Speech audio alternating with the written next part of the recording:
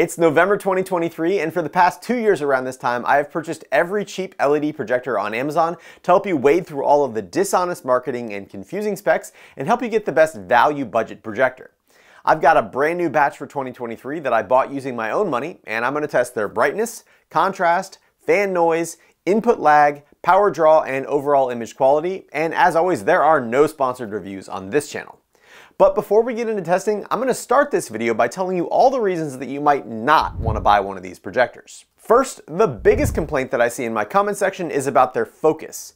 Good focus is the result of high quality lenses, and you can imagine that when you sell a projector for $50 to $100, there's not a lot of budget left over for optics. And unlike more expensive projectors that can deal with less than ideal placement, these budget LED projectors need to be positioned in the exact center of where you want your screen, and if not, the focus is not going to be great. Second, some of these projectors are loud. They work by shining an extremely bright focused LED array through what is essentially a cell phone LCD screen. And if that display gets too hot, then it's going to melt and the picture will never be the same. So to prevent that, they use powerful fans to blow as much air as possible onto the screen, which ends up being really loud, especially if you're buying the cheapest fans possible to save on cost. And third, even though this batch of 2023 projectors is about 3 times brighter than the ones from 2021, they're still roughly 10% as bright as a typical home theater projector. So turning off the lights and shutting the blinds is a must. And they're going to have zero chance of working outside in your backyard until the sun is completely set. The great news is that if those 3 things aren't deal breakers for you, then some of these projectors are pretty amazing for the price,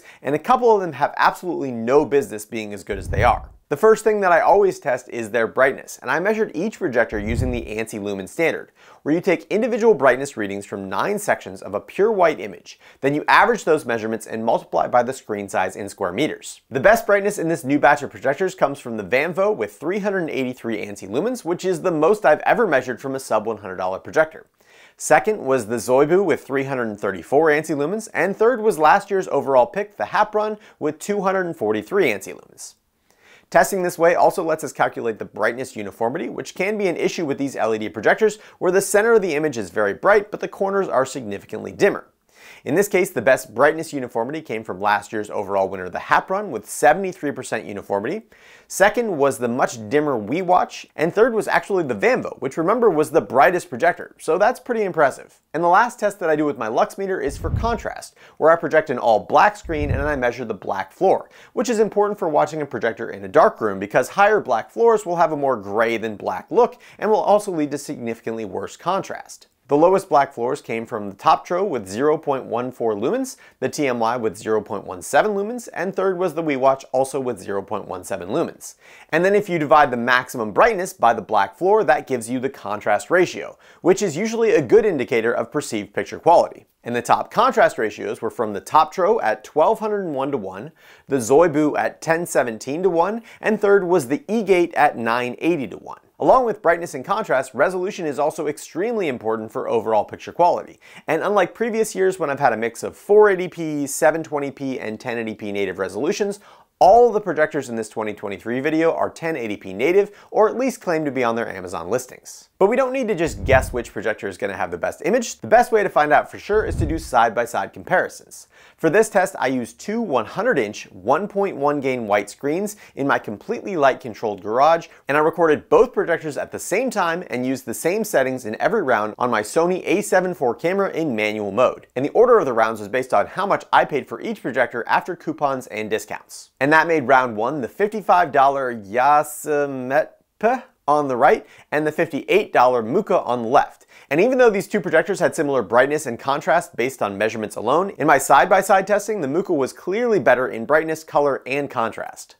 So in round 2, it was the Muka again on the left, and then the $59 Happrun on the right, which was the overall winner of last year's video. And this was a lot closer than the last round, and certain scenes definitely favored the Muka. But I did start to notice that the Muka had some refresh rate issues that led to screen tearing, which was a total deal breaker for me, especially with the Happrun's image quality being basically equal. And that made round 3 the Happrun on the right versus the $59 Pericat on the left. And this was no contest with the Pericat having less than half the brightness of the Happrun. So on to round 4, where the the Happrun on the right goes up against the $59 Zoaybu on the left. And this was the closest round yet, but I noticed that the Zoaybu crushed a lot of shadow detail, and even though the Zoaybu had a slightly higher overall contrast ratio, I still like the image better on the Happrun. In round 5, the Happrun was on the right and the $60 HomePow was on the left.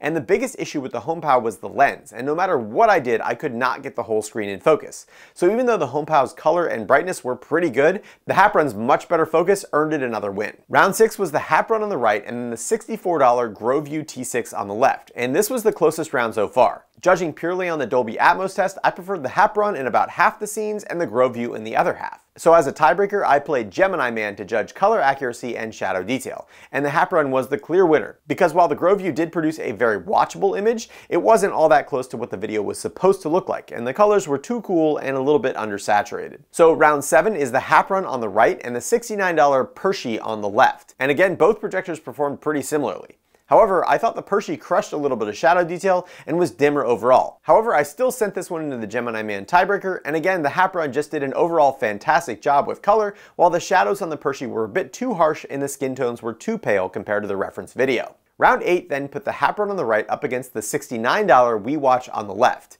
And no tiebreaker was needed in this round, with the Happrun being twice as bright with much better color saturation and accuracy. So then round 9 was the Happrun on the right versus the $70 Vanvo on the left. And this is the first round where the Happrun has gone up against a brighter projector, with the Vanvo having over 100 more lumens, and aside from being slightly oversaturated, I thought the Vanvo was superior in just about every way. It had better contrast, better color, and better brightness. So this was an easy pick, and after 8 rounds of domination, the Happrun finally got taken down. At this point, I'm going to speed through a few rounds because the Vanvo absolutely outclassed the $79 TMY in round 10, it embarrassed the $79 DB Power in round 11, and in round 12, the $88 Toptro's high contrast wasn't nearly enough to compete with the Vanvo's brightness.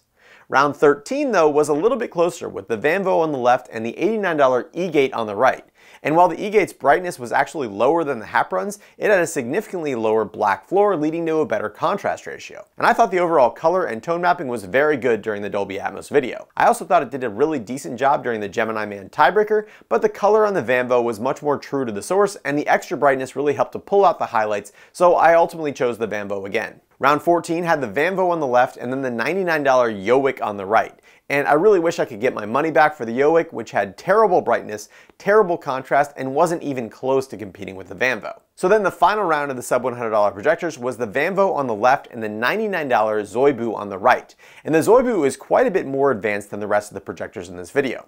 Not only does it have motorized focus and digital keystone, but it also has very respectable brightness with good contrast. And judging strictly by the Dolby Atmos test video, the Zoaybu was the clear winner. But switching over to Gemini Man revealed some serious issues with the contrast on the Zoaybu being set way too high and the brightness being set too low. And unfortunately, the Zoaybu's custom picture settings don't work at all, and changing the brightness, contrast, and color saturation has no effect on the resulting image, which is honestly such a shame because otherwise the Zoaybu would have been awesome. So judging strictly on picture quality, the best projector under $100 is the Vanvo, but there's still a lot more to consider. As I mentioned, these projectors tend to be pretty loud, so I measured the fan noise from 12 inches behind each projector and found that the quietest projectors were the DB Power and Toptro at around 43 decibels,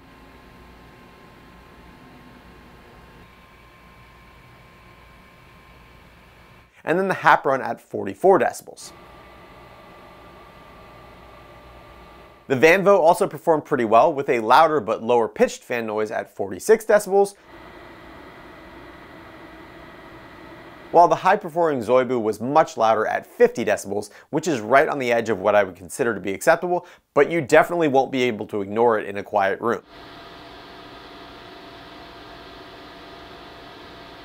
I also measured the input lag for gaming, which is the time in between when you press a button and when you see that action on the screen, and I found that most of the projectors without digital keystone were the exact same at around 20 to 22 milliseconds of input lag, which is very good for gaming, while the DB Power, Toptro, Zoaybu, and Yesetmpup were double or triple that amount. And the last test that I did was for people who use these projectors for Halloween or Christmas projection decorations, which are ideally played off of a USB thumb drive. But the issue is that most of these projectors display the file name and other icons when each video is played. And out of all the projectors, only the HomePow, Muka, Yowick, and Vanvo didn't show file names in between clips. So all things considered, which inexpensive projector should you buy? Overall, I don't think that my recommendation has changed much since last year, and the Happrun H1 is the best value for the price when you consider the total package of brightness, color, fan noise, input lag, focus, and speaker quality.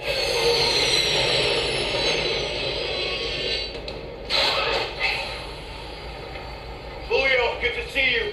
You got something for us? From a new ally. A spy in the first order. A spy. The price fluctuates between about $50 and $80 depending on sales, and at that price there is not a better projector for the money. The Vanvo also performed really well, and it had better brightness, contrast, and color than the Happrun, and the sound quality was also better.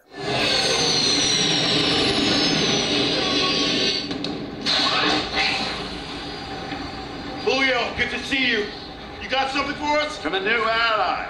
A spy in the first order. A spy.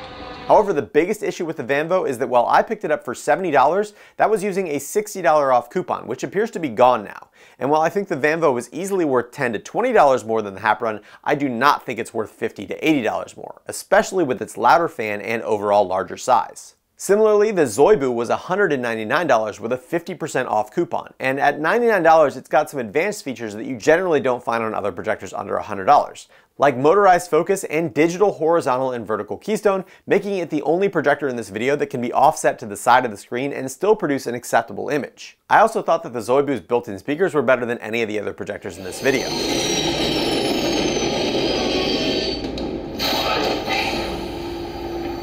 Julio, good to see you. You got something for us? From a new ally. A spy in the first order. A spy. But keep in mind that the Zoaybu's custom image settings don't work and the input lag is not acceptable for gaming. So those are two big strikes against it. And the other big problem with spending $99 on a projector is that at that point you are very close to being able to buy the Groview JQ818C, which is usually between $120 and $150. And it is so much better than the rest of these projectors. Adding the JQ818C to the charts, you can see it would be the brightest by over 100 lumens, it has nearly double the contrast ratio of the next closest projector, and it has great color saturation. And putting the Groview 818C up against the top performing Vanvo makes the Vanvo look like a toy. And honestly, the Groview JQ818C has no business being as good as it is for the price. So unless the Zoaybu fixes its custom picture settings or the Vanvo goes back on sale, then my final recommendations are the Happrun H1 for $65 or less, and above $65 you should probably save up for the Groview, and those happen to be my exact same recommendations from 2022. Which I guess is good for everyone who already bought those, but it's bad because it means we didn't see the same huge jump in performance and value this year as in the year before. As a reminder, there are no sponsored reviews on this channel, but I do have links down in the description for all the projectors in this video, and as always I appreciate when you use those links, since as an Amazon affiliate I do earn a small commission on the sale at no cost to you. I'd also like to thank all of my awesome patrons over at Patreon for their continued support of my channel, and if you're interested in supporting my channel and you want to get in on my monthly giveaways, check out the links down in the description. If you enjoyed this video, don't forget to hit that thumbs up button and consider subscribing. And as always, thanks for watching The Hookup.